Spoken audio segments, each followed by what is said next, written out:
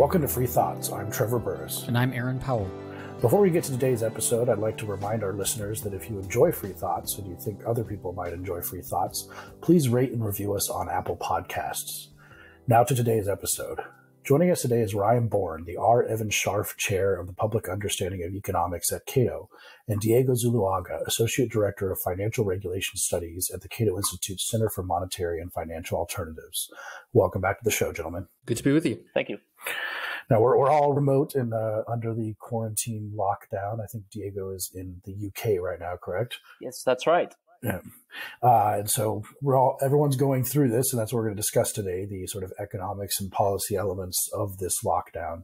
So we're also surely going to enter a depression, although one of you probably can remind me that the actual definition of a depression versus a recession, but a worldwide one in the wake of this shutdown. How does this compare to previous recessions? Well, it depends on what timescale you're talking about. What's clear is this is an absolutely huge, unprecedented economic shock, the likes of which we haven't lived through perhaps since the Great Depression. When you look at the fall in activity, so at the moment, there's been a fall in day-to-day activity somewhere above 30%. So 30% of goods and services are not being produced, or another way of looking at it, 30% of goods and services that would usually be consumed are not being consumed.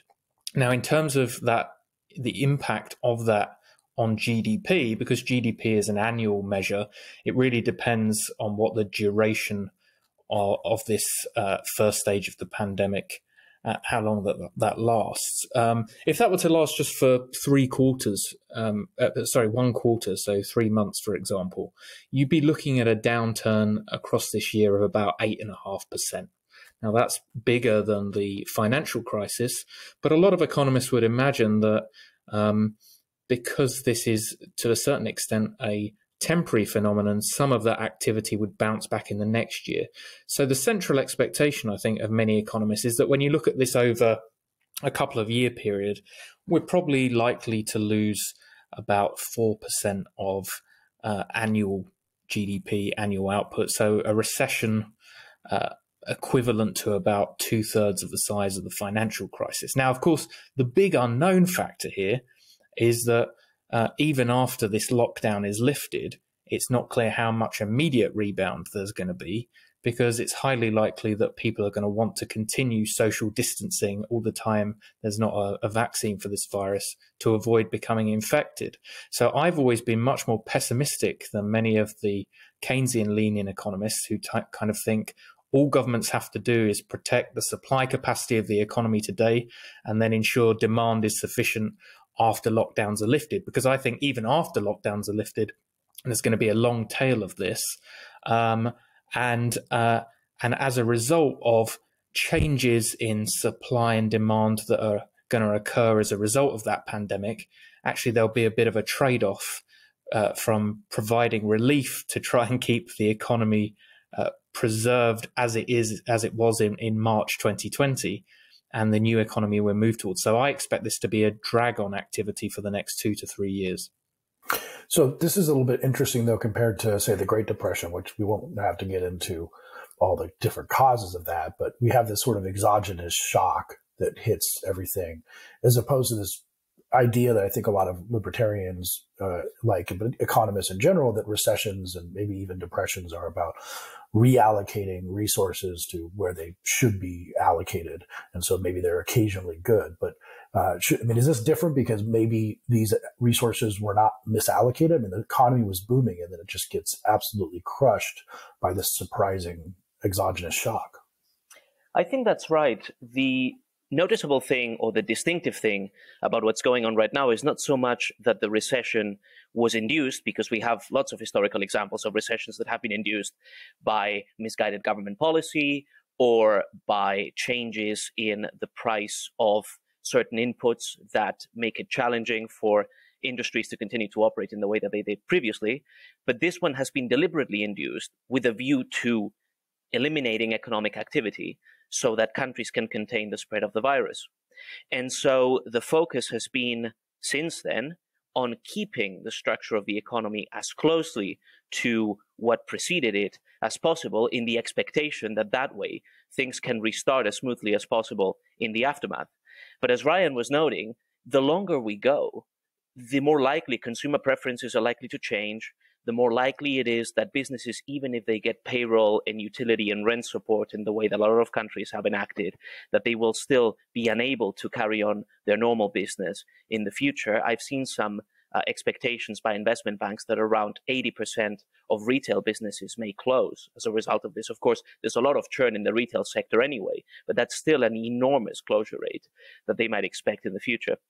And so even if we try to hibernate for however long this lasts, 2 months, 3 months, depends on the country, you will still have to have a reallocation of resources, and there will be a loss of intangible capital and supplier relationships and human capital associated with it.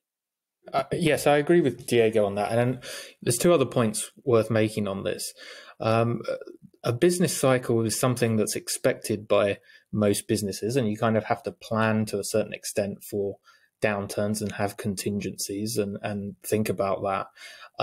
Foreseeing a pandemic, a global pandemic, is a lot more difficult. Now, one could imagine major airlines, for example, might have had to plan for substantial disruption to air travel. There's sometimes events that lead to that type of thing occurring. The eruption of the volcano in Iceland, I can't remember exactly when it was, but certainly is an example of that.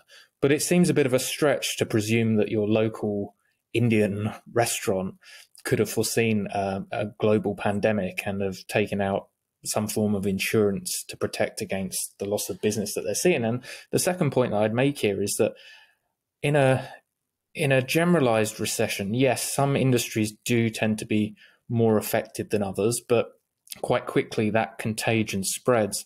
The direct consequences of this have been much stronger for certain industries. And Diego mentioned retail, but you can also think of hospitality, entertainment industries, basically any industry where there's lots of social contact between customers and employees of businesses or crowds. So this is very, very different to the type of ordinary recessions that we might see. The shift afterwards. So let's bracket for a second the worries about what we'll call cultural changes of people maybe being hesitant, even as restrictions are lifted, to actually go back and do the kind of economic things that they used to do. But setting that aside, because it seems like at some point in the future we will get over those.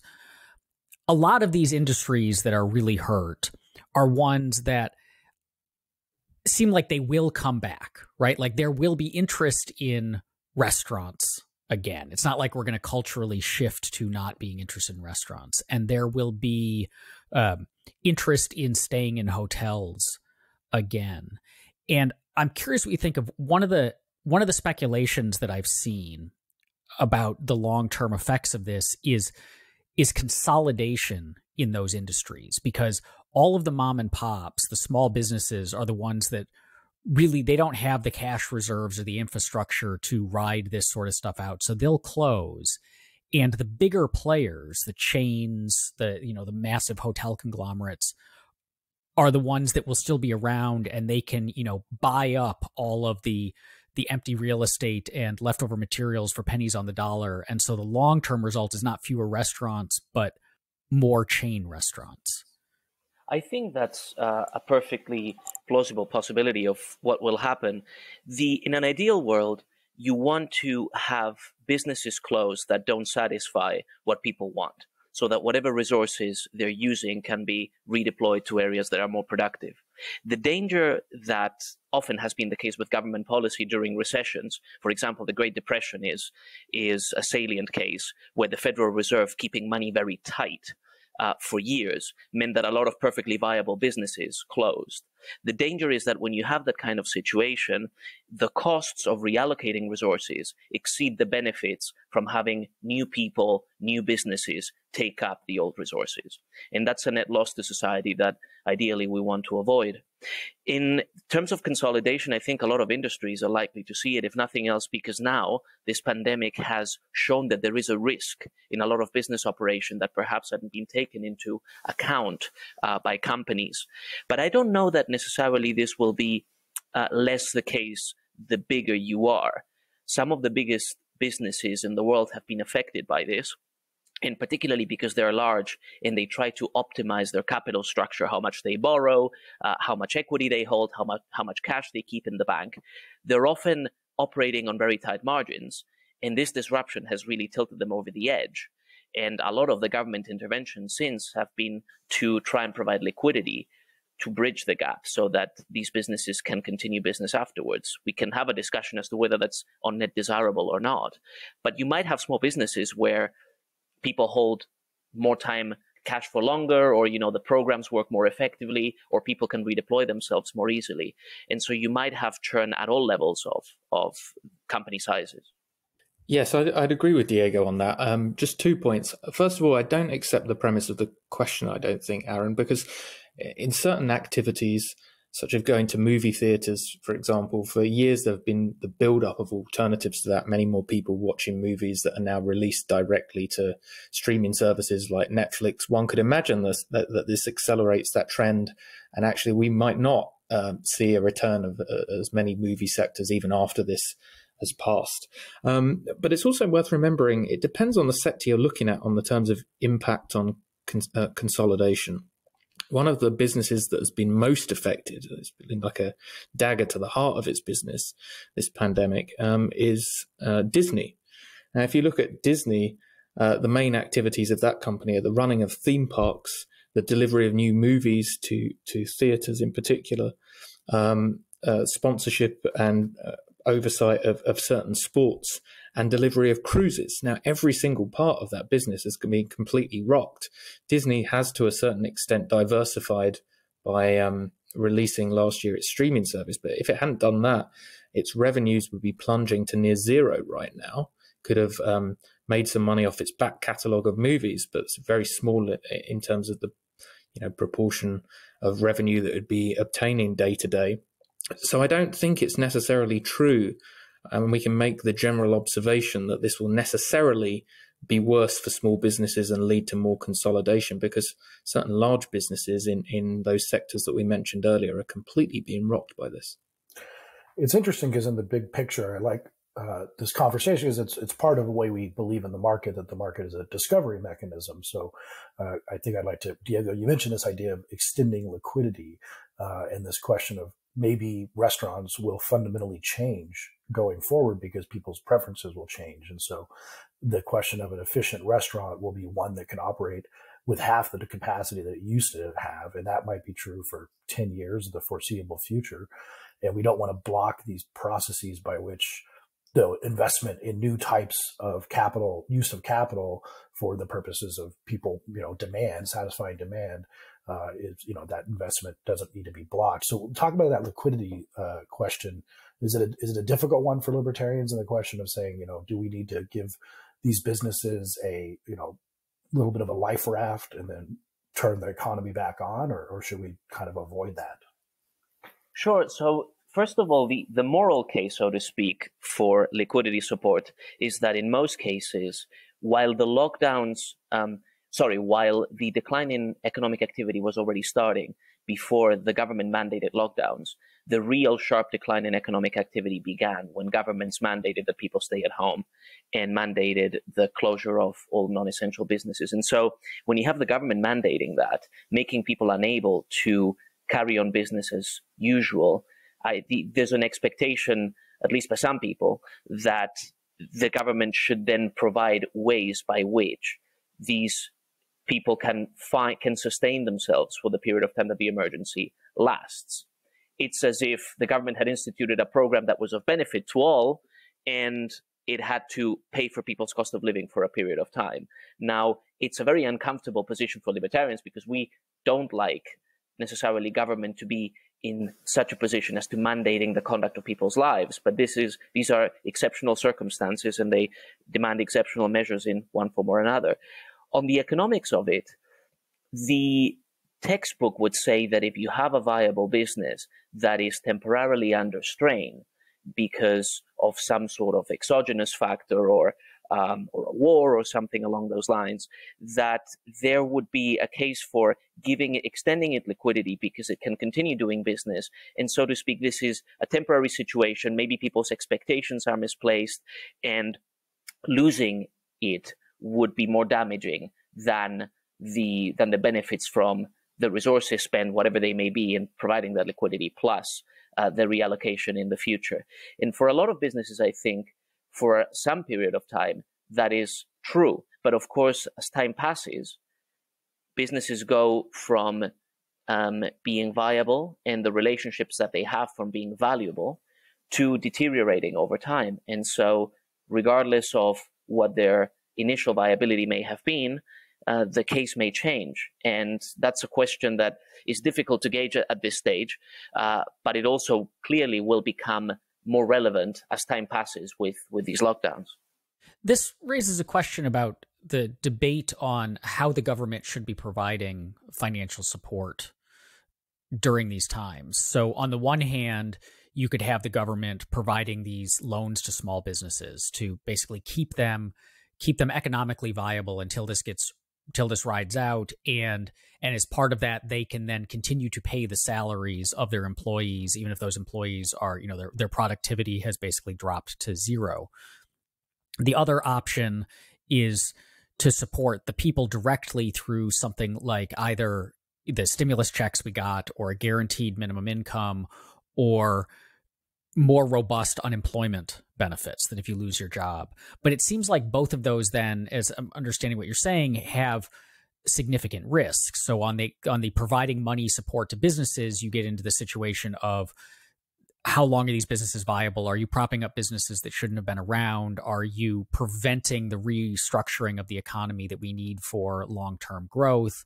But on the other end of things, it seems like you're encouraging people to not be productive, in the sense that you're encouraging them to stay home, or at least incentivizing them to work less, which then means that whatever economic activity there would have been isn't really happening because there's not going to be any businesses that can find employees to do it. So is one better, and how do we deal with those trade-offs? And I guess, is there a third alternative that would get around some of those problems? Right. I think it's a significant question, a very hard one to answer at this stage. I think the implementation is really what tilts the balance in favor of one or the other. What we're seeing in the US is that a lot of the programs that are being implemented are, first of all, setting a precedent for Federal Reserve involvement in basically all credit markets in America, but also government backstopping of all economic activity that is dangerous to the extent that it can continue into the foreseeable future because of the design of these programs as well. They were hastily designed. The goal is to get funds to people as quickly as possible rather than do proper screening and underwriting of any lending that happens. And of course, a lot of these programs involve forgiveness for businesses. There's also likely to be a lot of fraud. And finally, the nature of the political process makes it so that bigger businesses are able to lobby for more funds. And so even with the Small Business Administration, which was meant to help inject $350 billion worth of loans into the small business sector, a lot of that money has gone to some of the largest business applicants, and some of them are related to big franchise brands that weren't the primarily intended beneficiaries of this. So all of those things complicate the effectiveness of this, and also don't necessarily follow the spirit of the program. I'm generally partial to direct support to individuals, because it tends to facilitate the adaptation and the reallocation of resources over the medium term that we like to see. But also you could have grants to businesses in the same way, assuming that these are all viable, and let them spend it as they see fit, rather than have these intricate loan programs, some of which are forgivable and others are not, and so on. Yeah, I'm actually more sympathetic to the idea of the support for businesses, but I think Aaron set out the alternatives well. There is a big near-term economic cost to letting good businesses go to the wall, and although Diego is right in that direct support to individuals would facilitate the most rapid adjustment to the new economy. There wouldn't be that trade-off in terms of relief of keeping newly unviable businesses alive. That would come with a big near-term cost that I think could have risked severe economic contagion and potentially financial contagion as well. But what you can't really do, and which Congress tried to do, was to do both. So they tried to get as much money out of the door. They introduced this Paycheck Protection Program, which is loans that are then forgiven if firms keep people on their payroll. And at the same time, they introduced much more generous unemployment insurance, adding on a $600 per week addition to ordinary state level unemployment benefits for people laid off as a result of COVID-19. And the problem there is that these two programs, to a certain extent, are now working against each other. Firms that are in difficulty, naturally, because the business people want to keep their business alive, are seeking to, all the problems that Diego mentioned notwithstanding, apply to the SBA for loans from this Paycheck Protection Program. And they know that if they keep their workers on, most of that loan will be forgiven. Now, at the same time, the unemployment insurance for many workers means that being unemployed and claiming unemployment insurance is financially preferable in the near term to being kept on by your employer. From being kept on to payroll. So what we're starting to see in the media is stories develop where an employer discusses with its employees, particularly small businesses, that it's applying for the loans through this Paycheck Protection Program, and the employees are getting angry at their employer because they know that if they were able to obtain unemployment insurance instead, they'd be financially better off. So as a result of trying to do both, of walking and chewing gum at the same time, to a certain extent, the federal government is making the recovery more difficult because more individuals are choosing or prefer to be on unemployment insurance. And that means that even if lockdowns are lifted in the near term, the supply of available employees for many businesses that have been struggling won't be there. And in the nearer term, of course, the more employees badger their employers to lay them off, the less of those Paycheck Protection Program loans that will be forgiven. So employers are being put in an incredibly difficult situation where, for the viability of their own business, they want to keep as many people on as possible if they're able to obtain one of these loans. But the employees of the business quite often have a financial incentive to be laid off. Now, we're seeing governments around the world, I think maybe America takes the cake in this as usual with unprecedented levels of spending. I think I've seen some estimates that show we might have a $6 trillion deficit this year. How does that compare to, say, wartime deficits as a percentage? And does this concern you in the long run, having essentially tripling what would usually be our deficit in a year? Well, you're essentially then talking about, if I'm doing the mental arithmetic quickly in my head, budget deficit over 20% of GDP. In wartime, sometimes they go up much higher than that. So it would be significant. It would be the most significant budget deficit outside of wartime. And as a consequence of that, of course, you build up the accumulated debt. And I believe I'm right in saying that most people estimate that as a result of this, the debt to GDP ratio will exceed 100% of annual GDP, such that this will be the highest debt level that has been accumulated, certainly since the Second World War. So that kind of puts it into context.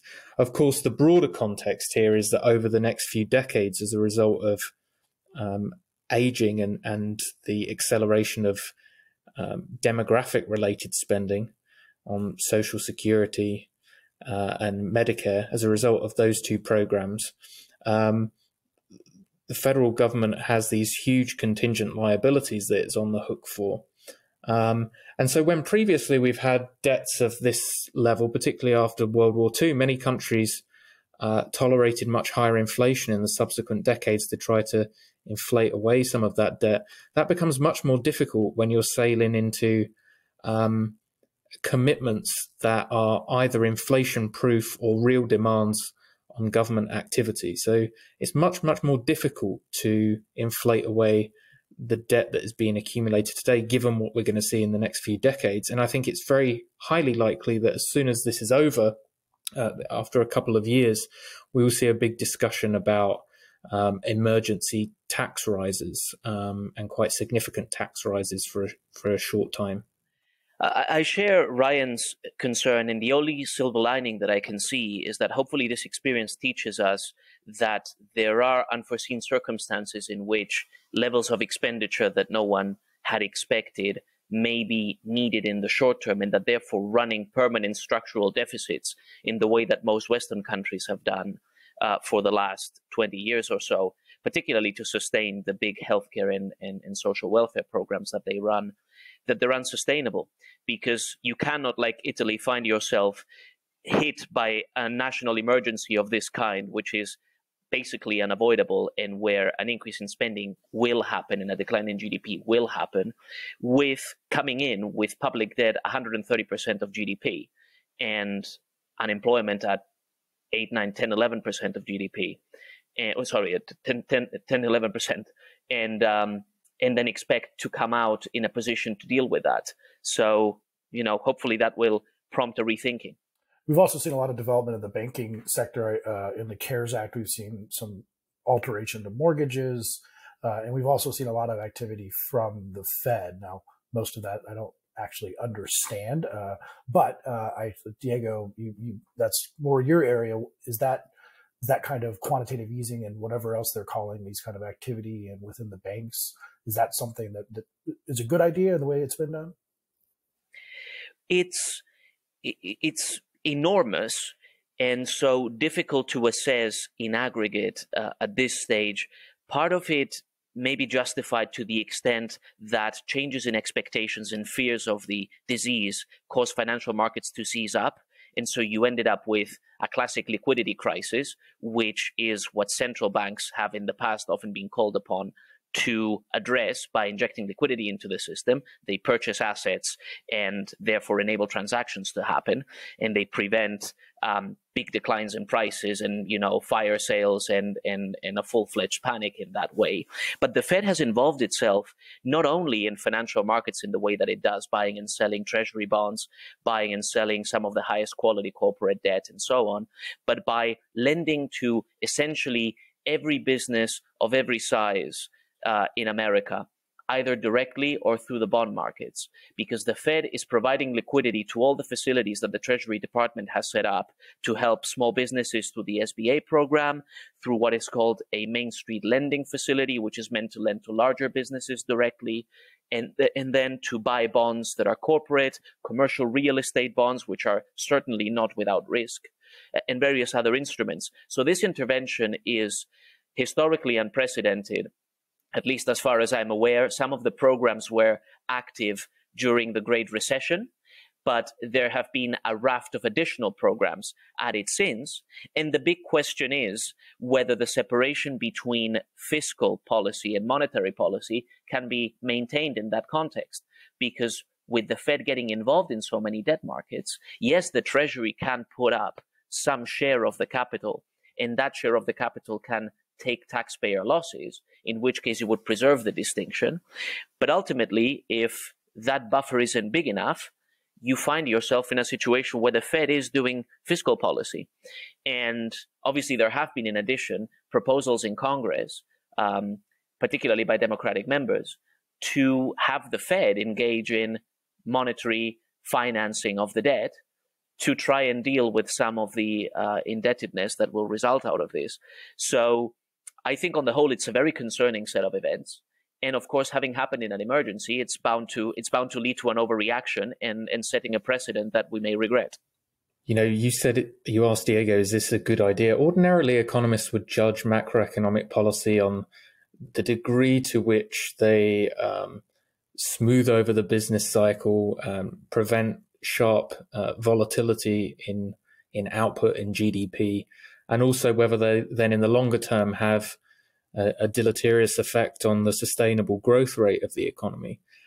We're in a very different situation today. The aim of both the policies that Diego's outlined there from a monetary perspective, but also fiscal policy, isn't really to stimulate the economy. The aim is not to drive up GDP, because, of course, in order to deal with the public health consequences of the pandemic, we're deliberately closing down much of the economy. It's much more to avert this public health crisis becoming a broader financial crisis, whereby if people are unable to pay their bills, they default on their bills, things pass up a chain, and then it puts banks and other financial institutions in trouble. So it's much better to think of these extraordinary measures that are being taken as trying to prevent the floor falling away from the economy rather than trying to stimulate it. Now, the real question is, as we rebound into what I suspect will be a robust recovery, because I expect, we're a dynamic economy, relatively flexible labor market. I think when things do open in earnest, and I'm talking about after the end of the pandemic here, not necessarily after the end of the lockdown, there will still be a discussion about the degree to which the federal government should stimulate the economy and the Fed should stimulate the economy in various ways. I think that's an interesting conversation and potentially a very dangerous one, because we're not really going to understand until we're out of this crisis what the supply capacity of the economy looks like. And if you're really trying to ramp up demand in a world where there are still severe supply constraints, we could see quite wild price changes in certain markets, and a lot of resources being allocated very inefficiently as a result. So that debate will come, but for now it's important to realize that the aim isn't to stimulate the economy as much as prevent this turning into a longer term, a deep depression with bigger scarring consequences. Given how grim a lot of what you're describing sounds and how many worries both of you have expressed about not just the short term, but the long term state of the US and the global economy, what's going on with the stock market right now? We saw, when the lockdowns began and it was clear the pandemic was here, the stock market plunged, but it's now regained a significant portion of those. And we're recording this on April 23rd, and it'll go out in a week. So there's a worry that this question will sound terribly dated by that time, but it continues to climb back up. And why is it doing that if the long-term economic output is as troubling as what you've articulated? Primarily because capital markets tend to operate on expectations. And so whatever you see in capital markets often tends to reflect what the view is of the future. And I think as we approached the global spread of the pandemic in mid to late February and early March, first of all, people were very uncertain about how big the spread would be, what the length of shutdown in economic activity would be, how quickly China could recover. And that was probably priced in, and it was probably priced in with a premium of security. People were leaving risky asset markets and going into government bonds, going into cash in a bid to avoid future fluctuations. And so when we hit bottom, we, by the way, had the quickest bear market in American history during this period. Once those events have transpired, then expectations are readjusted. And I think some of the correction upwards is a reflection of that. Doesn't mean that it's correct, by the way, and it doesn't mean that the market couldn't go down again. But I think it reflects the greater availability of information in the sense that countries are past the peak, that some countries perhaps haven't had the health crises that they expected, and also the fact that economic activity in China seems to be picking up, even if not as much as official Chinese statistics are telling us. Yes, I agree with that. It just made me laugh actually when Aaron asked the question, because a few weeks ago I remember seeing on television there was like a ticker tape at the top of the screen saying one of the best weeks for the Dow Jones in goodness knows how many years, and then at the bottom of the screen it said unemployment in the US, initial unemployment claims up to 16 million, and those, somebody watching that who wasn't attuned to economics might think there's a huge discrepancy there. I think it's worth emphasizing a point that Diego made, that we're operating here in a world of radical uncertainty, both about the virus itself, the effectiveness of measures to contain it, how many people have actually had it, whether there are policies, alternatives to lockdowns that could see many businesses resume activity safely. So any new information that gets fed into that in a world of quite strong uncertainty tends to lead to big shifts in people's investment activity.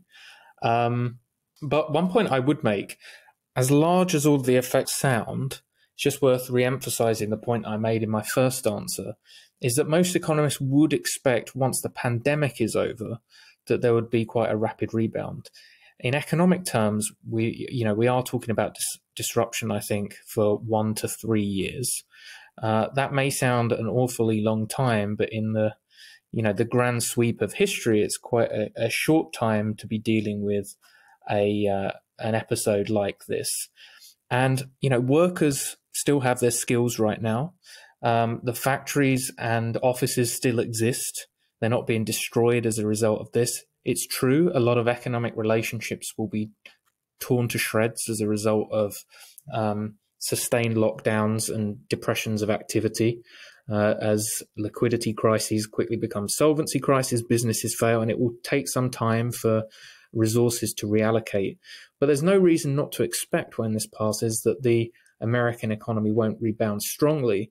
My contention, though, is that it won't rebound to where it would have been had the pandemic never existed. So I don't think we'll be looking at a back to the future recovery for a variety of reasons.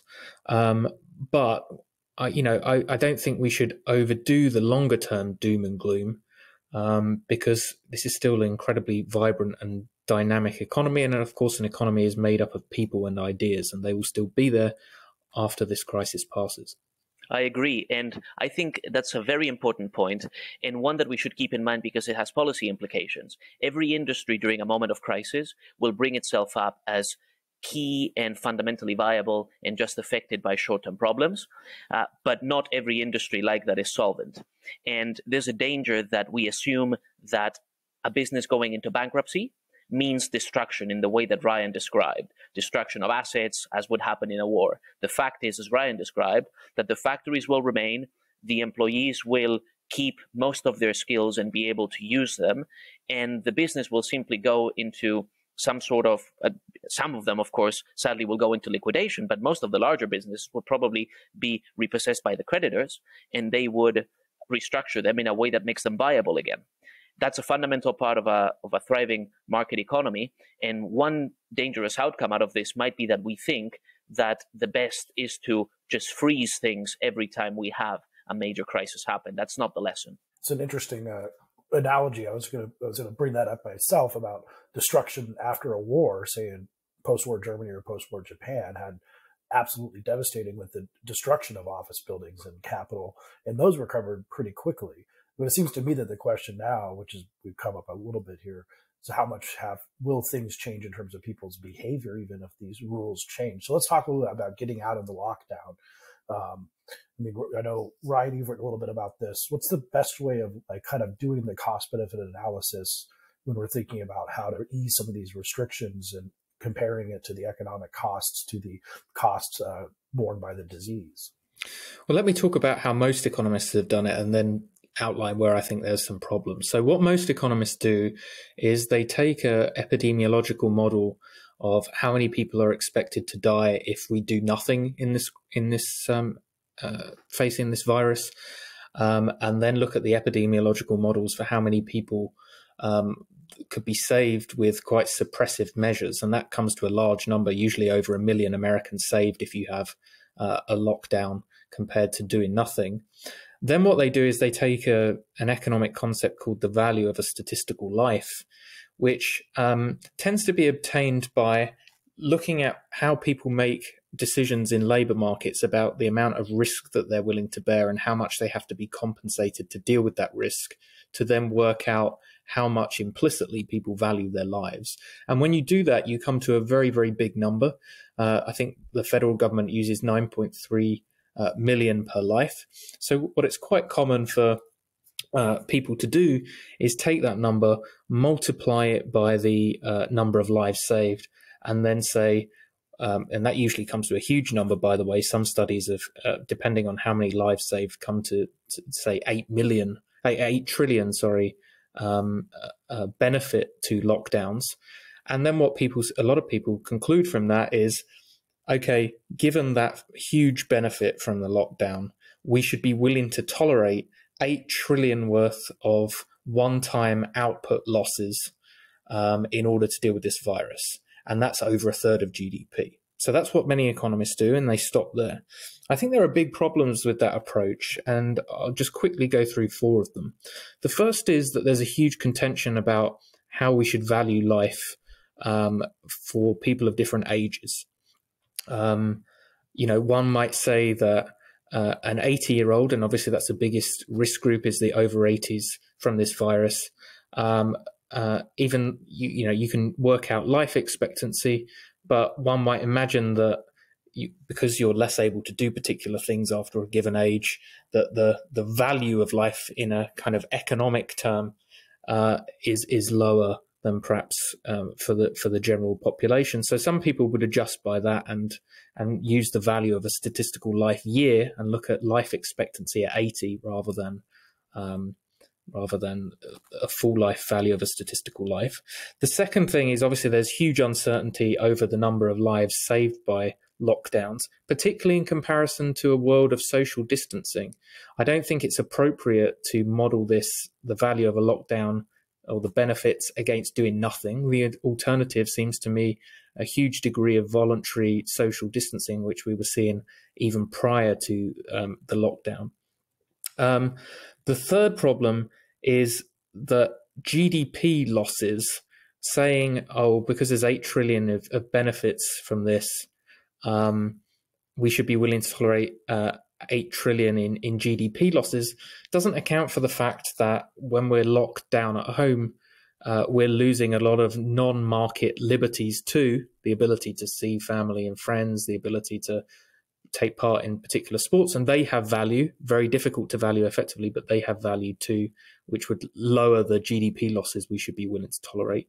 And just finally, because I know I'm droning on, of course, this whole debate quite often frames implicitly the discussion as lockdown against no lockdown or doing nothing, when in reality there are a huge range of things that we might think about doing in terms of safety protocols in industries, in terms of isolating just vulnerable individuals, in terms of allowing people of certain ages to go out, a whole range of things that we could model.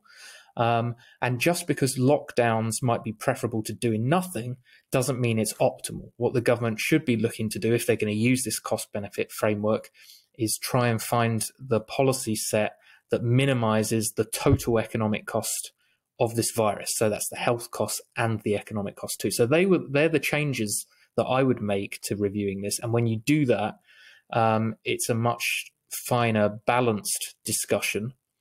I accept there's a huge degree of uncertainty that was faced, so I understand why people decided to adopt the lockdowns. But from here, we should be really looking at, on what margins can we maintain low risk but at much lower economic cost. Well, that seems not different. It's something that's been bothering me a bit because it doesn't seem different. I mean, it's extraordinary times, but the cost-benefit analysis is still pretty much the same, where there seems to be some group of people who believe like public health experts will be the ones who tell us that it is quote unquote safe. And then we like flip the switch and turn the economy on again. But public health experts don't actually know what level of risk is acceptable to people because that's a personal economic choice. So we need to change our paradigm, and we won't just reopen the economy. It'll be some people who feel like they have less risk to themselves, who can't work from home, will be more willing to take a risk to get the virus than other people. And that's the conversation we should be having. And in the face of these lockdown protests with people criticizing them, just let the scientists tell us what to do. That seems like the wrong approach. One thing that's I was just going to say that one thing that has really impressed me from the outset of this pandemic is the way in which private institutions and companies and just the private side of the economy has been able to come to arrangements that try to mitigate the worst effects and the biggest dangers of this, while at the same time reducing the economic damage caused. So a lot of people will say that it was the Congress acting and passing the CARES Act that really changed things. But in fact, a lot of banks were already providing forgiveness and forbearance and, dealing with their customers in special ways to try and smooth the impact of this before you had any legislation. Similarly, around the world, you're seeing employers try and find ways to provide masks and tests and other medical supplies that are needed to work safely, while at the same time ensuring they can go back into business as quickly as possible. So having a situation in which the people who bear the cost are also the ones making the decisions, and that they have an incentive to help the people around them, understanding that that is the case, I think will be very important as we come out of the lockdown. Yeah, I agree with Diego on that. Obviously, from an economic perspective, thinking of this is a big externality problem. And what I mean by that is ordinarily economists think about people optimizing their behavior, but may not on paper take into consideration the impact of their behavior on others when making decisions. So the usual kind of market failure framework would then have somebody come in and say, well, the government needs to act because rational individuals wouldn't be acting to try and prevent this spread of this disease to the extent that they should, except for trying to avoid contracting the virus themselves. So therefore, we need government intervention, and perhaps because of the how difficult it'd be to impose some type of tax on people interacting, some regulatory suppressive measures are necessary. What I think Diego showed there is that as a result of those economic interactions that we make every day, what that framework forgets is that there are very, very strong incentives for people who are meeting regularly, people who are employing people, to provide safety protocols that internalize some of that externality. So they account for some of that externality, meaning that the degree to which you need suppressive regulatory interventions is diminished. And I think that's really important. We saw it not just in terms of changes in behavior in with fewer people going on flights and to restaurants even prior to the lockdowns being implemented, but also we've seen it in countries with the lockdowns to a certain extent too. I was reading today, for example, that in the UK, the government there had assumed a whole bunch of proportions of the populations that wouldn't comply with the lockdown, and what they found is that people have followed the rules much more strictly than they assumed, which suggests that their models of what people do rationally insufficiently account for that altruistic behavior and that internalization of the externalities that Diego highlighted there. One of the things people seem particularly bad at, and we can see this in a very vivid example in our response to September 11th and terrorism in general, is thinking through the likelihood of or the risks from exceedingly rare events with high costs. And that we have a tendency, not just governments, but individuals, to overestimate how likely these risks are. And so we've been talking about people adjusting to the risk of this pandemic. Like you go back out and there's a risk that you get infected by COVID-19, and how do we weigh those risks? But what potentially worries me in our ongoing response to this is how people respond to the potential risk of another pandemic. Like, so it's been 100 years since we've had something on, arguably on this scale. These don't appear to happen all that often. But is there a worry that we permanently make changes in the long term, whether that's like reducing global supply chains because we don't, we're worried about international travel, or cutting immigration, or just engaging in like deep cultural change that's based on everyone now thinking that the next pandemic is right around the corner? Well, I think there's almost two different issues there. The history of pandemics appears to suggest that what they do is accelerate political and social trends that were occurring beforehand. And of course, some of that was a re-rise of protectionism and these very mercantilistic arguments about trade. And so I suspect that this sorry episode will be used as a precursor to trying to explicitly repatriate a whole range of supply chains, particularly in medical goods. So I do worry about that. And one reason that I worry about that, of course, is that no two pandemics are ever alike. And a tendency through history is to try and fight the last war almost. Lots of people had thought that there was a risk of a global pandemic for a long time, but they expected that pandemic to be a flu-like pandemic. Now, you could do some planning for that, and you could build a stockpile of things like ventilators and masks, and by all accounts, they've come in useful. But some of the medical reading from the past couple of days appears to suggest that maybe this virus operates in a way differently to just a respiratory disease. So, we could have prepared for a flu-like pandemic, but if then a future virus has very, very different characteristics, then the preparation that we've done may not be applicable to that scenario. The second point I just make, though, is that I don't think it's very easy when it comes to issues like this to write down in the same way as you can with terror attacks. And, you can vary the assumptions based on where you live and what the demographics of the population are like. And you can come to some sort of number of the risk that you might die in a terror attack. And I know that people do lots of that analysis. Here we're talking about quite radical uncertainty. We're still very, very unclear as to how much of this virus is actually in the population, still unclear about the degree to which it leaves permanent lung damage or other damage to people who've had even episodes with mild symptoms.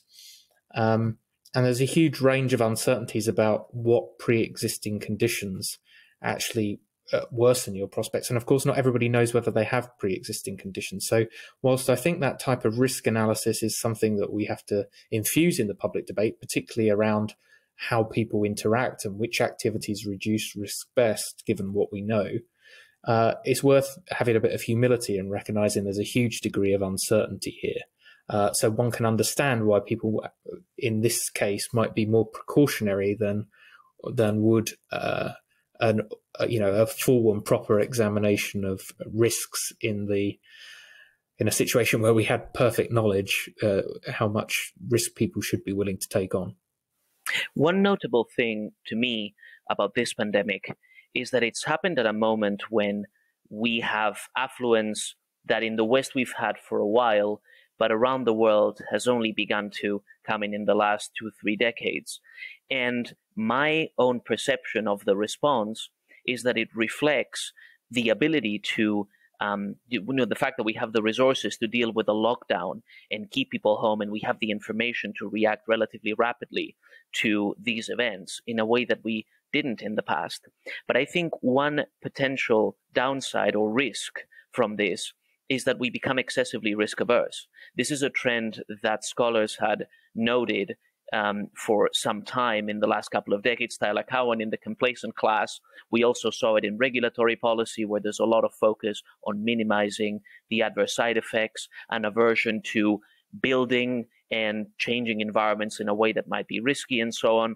And I do worry that culturally this will reinforce that trend, where this will become precisely, Aaron, as you were pointing out, because of the immediate availability bias that we have, and this is such a striking event that is being broadcast and tweeted constantly at us, that will reinforce trends that make us precautionary, but in a way that is in the long term damaging to our own progress and the development of future healthcare, as well as other kinds of well-being enhancing activities.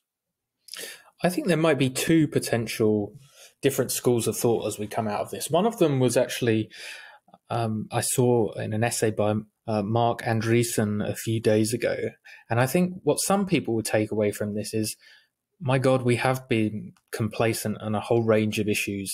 And actually, lots of our institutions and the regulations that they've put out have gummed up much economic activity such that it's much more difficult to flexibly prepare for these crises, but also react to them when they're hit. So I think, one potential political movement that you might see as a result of this is actually the opposite of what Diego just said, in that you might get a pushback for quite extensive reinvigoration of American frontier capitalism, and that might come in regard to actual government activity, true, but it also might mean quite radical deregulation as well. Now, I don't think that's likely, but I think that could be a political movement you see.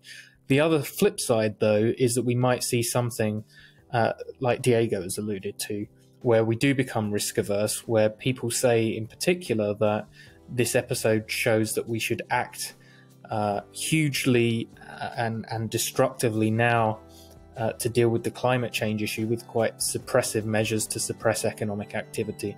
And I think that's a tension that we're going to see as we come out of this, those two different conclusions about what this means for how we operate as a society and the implications for policy. I think is going to be quite fraught, and people are already trying to write that history already whilst we're in the middle of the pandemic.